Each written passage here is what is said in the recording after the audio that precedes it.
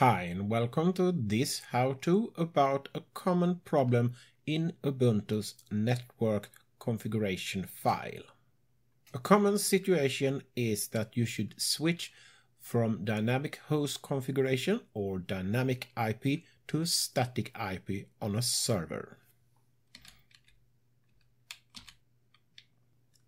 And now you're doing the changes to the configuration file with your editor. And now the network configuration is saved and you should simply restart the network.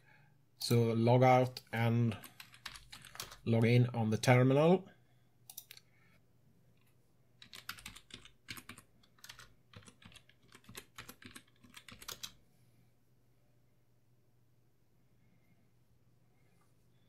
And now simply doing a reboot of the network.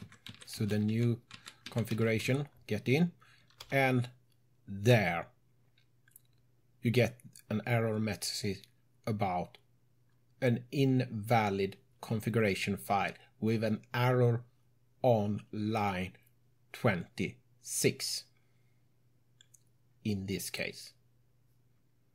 If we now take a look on the config file again, here is the correct one, here is the faulty one. You probably have taken a look on the manual page for Ubuntu, and you can see this is more or less a copy of what we have here. But this config file don't work. You maybe try everything and you stop here, line 26. What is wrong with line 26? Actually, nothing. It is the line below line 26 which are wrong in this case.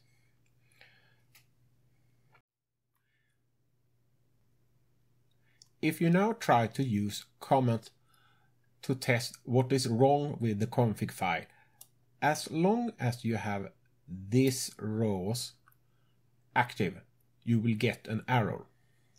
But you can see that this correct configuration and this configuration, which are incorrect, are nearly identical. So here we have a very sneaky problem. You have probably caused this problem yourself by doing as you have been told and learn. Indentate your file. And I now push the arrow key to the right one step. Here is the marker. Now is the marker there. This part of the file are indentated with tab.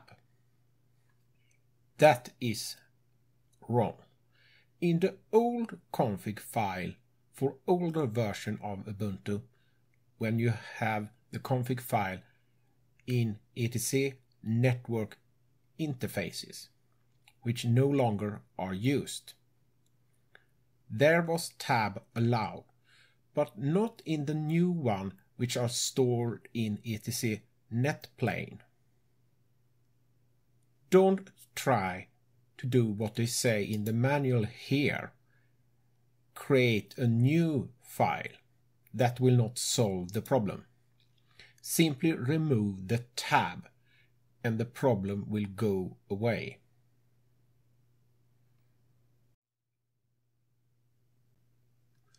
I have now inactivated the faulty configuration and activate the correct configuration here. I have inactivated this line because I don't have any domain here.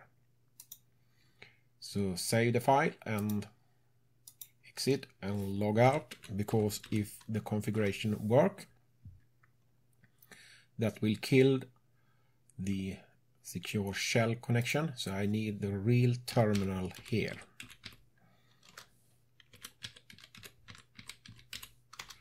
And I have made some experiment. So I should have the command for applying the new network configuration here.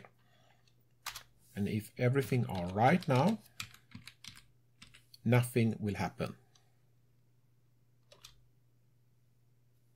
Nothing happens. And if we now give IP addr, we should be able to see that now the address have switched from 76 at the end to 51. Here we have loopback, but down here we have the address and we see that it is 51. And if we now try to log in again, we use the new IP,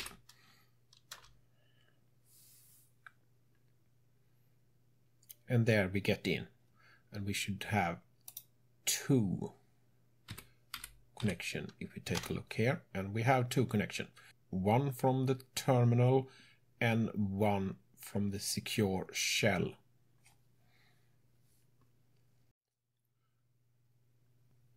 Here is another bonus tips. When you're dealing with the config file, you sometimes make some error. So running netplan in debugging mode can be helpful, and you simply give sudo netplan flag debug, and after that apply. And you will get a more longer version, and in this case nothing is wrong and the new configuration are applied as it should. That was everything I have to show you. Thank you to all of you who are watching and are subscribers. Have a nice day.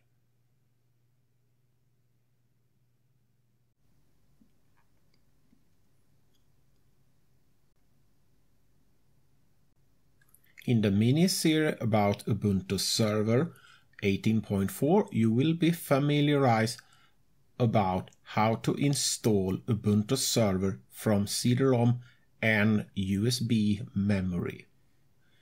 Thank you for your time.